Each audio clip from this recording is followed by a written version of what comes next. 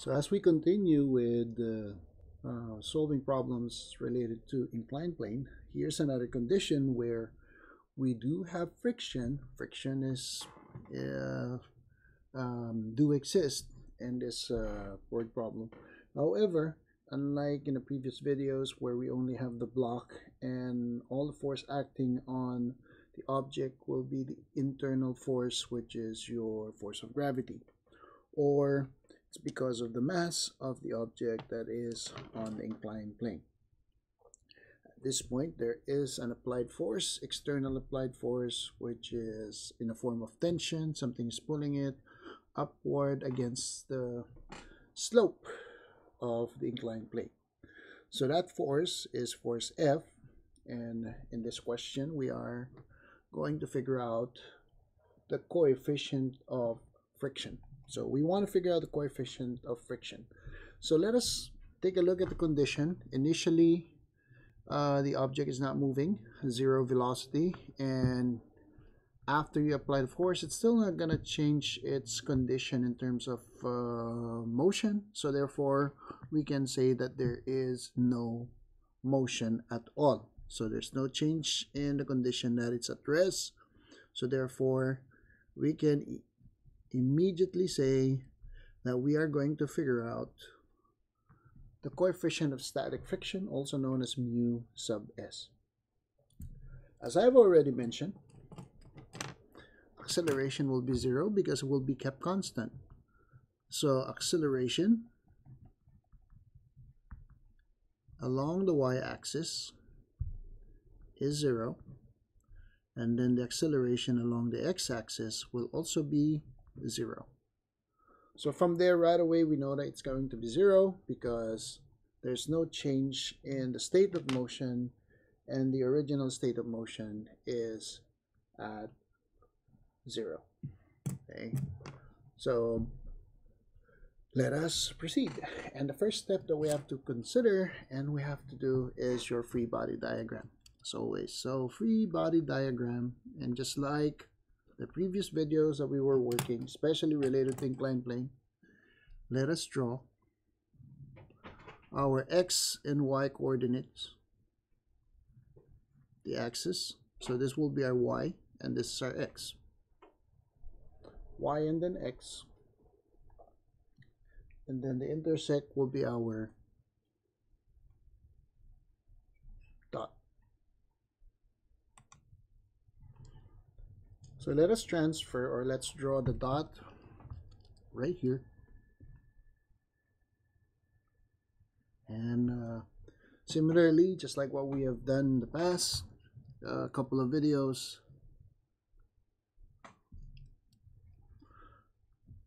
let us draw the force of gravity, or the weight that is acting on the body or the block, and then of course the normal force, which belongs to the y-axis, located the y-axis, which is like this.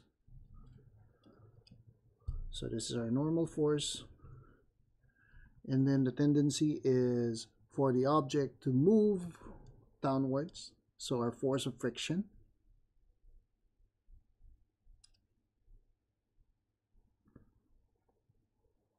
is upward, force of friction, static friction, and also we have the applied force F, which is along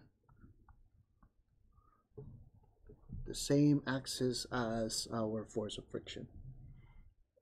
So now we have this as our free body diagram, indicating all the actual forces acting on the body. Does that include our components? And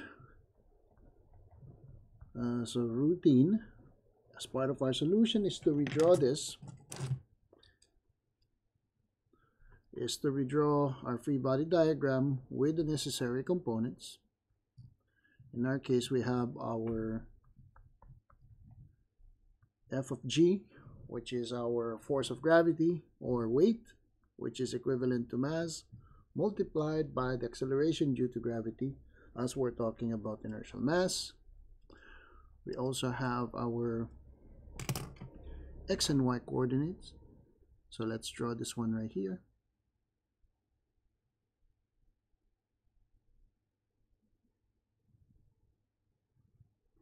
So this is our y-axis, this is our x-axis,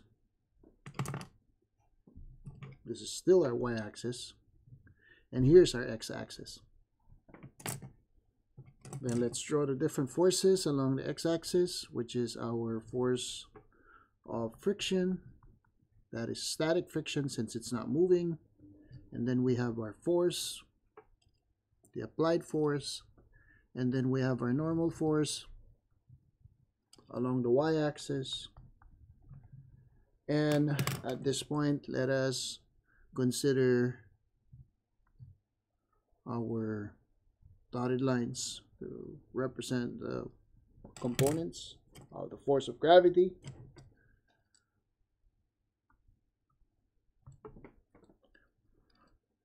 And for our f sub x, we all know that this will be f of g,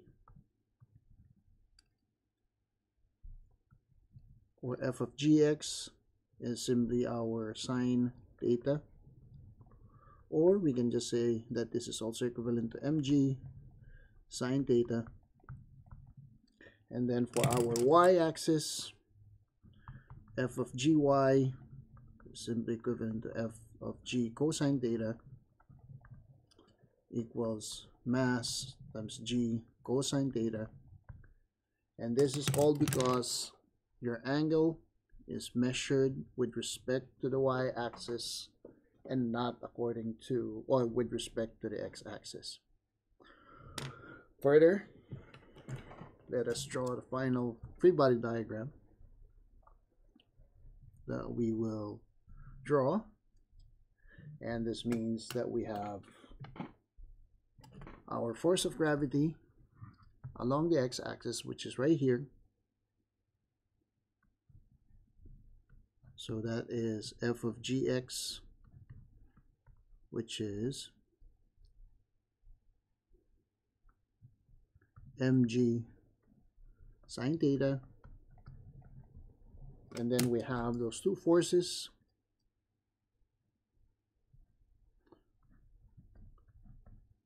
Static friction, which is mu s multiplied by the normal force. We have the applied force along the x-axis, and then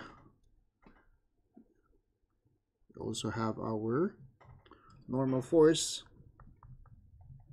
and another force acting along the x-axis or y-axis is our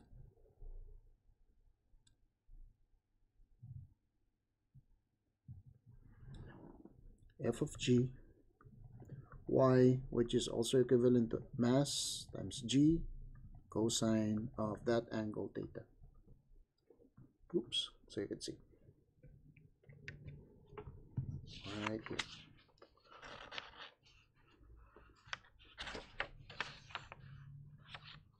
Okay, so let me just zoom out again. And let us proceed with analyzing the forces acting along the y-axis, which is the summation of forces along the y-axis is equivalent to mass multiplied by the acceleration along the y-axis. Different forces acting along the y-axis, which upward is positive, which means that you have our normal force minus the component of the force of gravity along the y-axis. And then we have mass multiplied by the acceleration, which is 0. Then we can say that the normal force minus mg cosine theta is equivalent to 0. Since we are interested with the normal force, as we always use it to figure out the friction force, so we want our normal force to be on one side of the equation, making it that the normal force is simply equivalent to the y component of our force of gravity or weight, which is mg multiplied by cosine theta. Now let's analyze different forces acting along the x-axis. Summation of forces along the x-axis is equivalent to mass multiplied by the acceleration along the x-axis.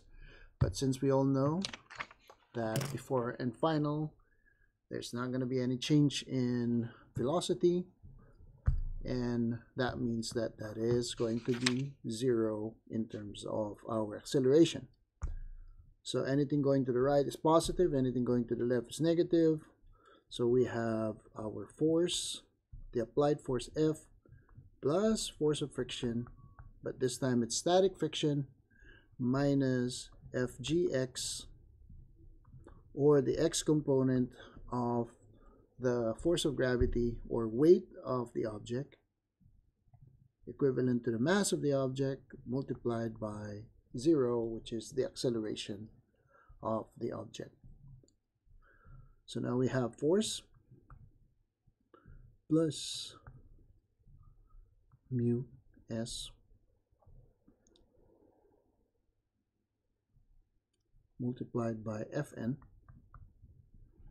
minus mg, that's x, so this will be sine theta equals 0. So we have F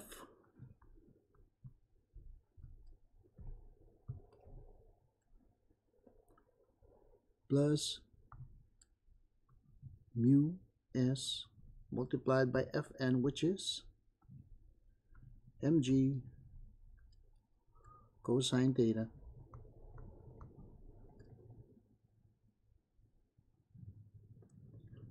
minus mg sine theta equals 0.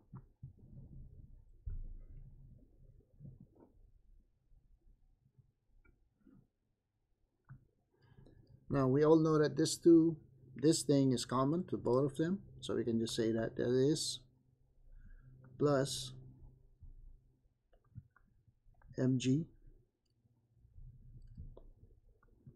and this will give us mu s times cosine theta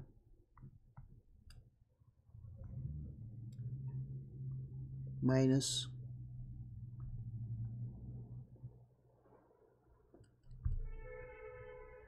okay, so do not put those parentheses yet, so that's minus sine theta equals 0. So if I want to solve for my f, then all I have to do is move this to the other side of the equation, giving me that the force is simply equivalent to mg. Okay, so it's supposed to be negative, but what I'm going to do is to just change it as I move to the other side. Or if I move negative to the other side of the equation, I will just divide both or multiply both sides by -1, so it will still be positive, but this time we have to change each one of them. So this is going to be positive,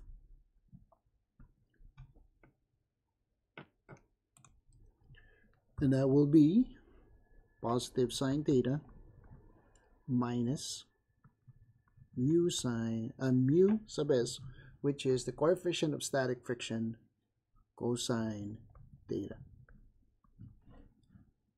So here is the answer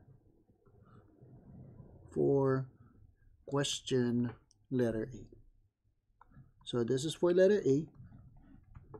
F is mg multiplied by sine theta minus mu s, or the coefficient of friction, coefficient of static friction, cosine theta. Okay. Now let us solve for mu sub s. So what will be the best equation to use for mu sub s? I would say, why don't we use this equation? So use this equation, and then from there let's derive the value of mu sub s depending on the value of f. Okay, so what I'm going to do is to get another sheet of paper so we have enough space to write.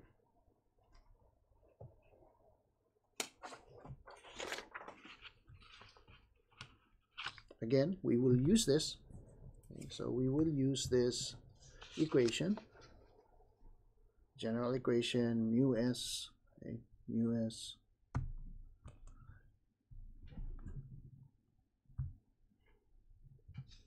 mu s, and let us proceed. So this will be F plus the coefficient of static friction multiplied by Fn minus mg sine theta equals 0. So all we need to do, okay, so let me just put this one aside and zoom it in so you could see it. Okay, so it's easier to see. So I need to have my value with the coefficient of static friction to be by itself on one side of the equation. So let's leave this one right here, mu s Fn, and then let's move the other variables to the other side of the equation. So if this is negative, if you move it to the other side of the equation, this will turn out to be positive, mg sine theta. And this is positive, so you have to subtract the value of f. Okay. Now, this is your mu s multiplied by the normal force. But we only need to figure out our coefficient of static friction. So therefore, let's divide both sides of the equation by the normal force. Okay, normal force. So if I'm going to go back and zoom out a bit, so what I'm going to do, I'm going to zoom out, and we all know that the value of Fn is mg cosine theta. So let's use that value and plug it in over here as your Fn. So the coefficient of static friction is simply mg sine theta minus f over mg cosine theta. So this will be our answer for letter A. So this is letter A, and earlier I said this is letter A. No, it's not. It's letter B. So this is our answer for section B. What is your force? Here we're trying to figure out the coefficient of friction.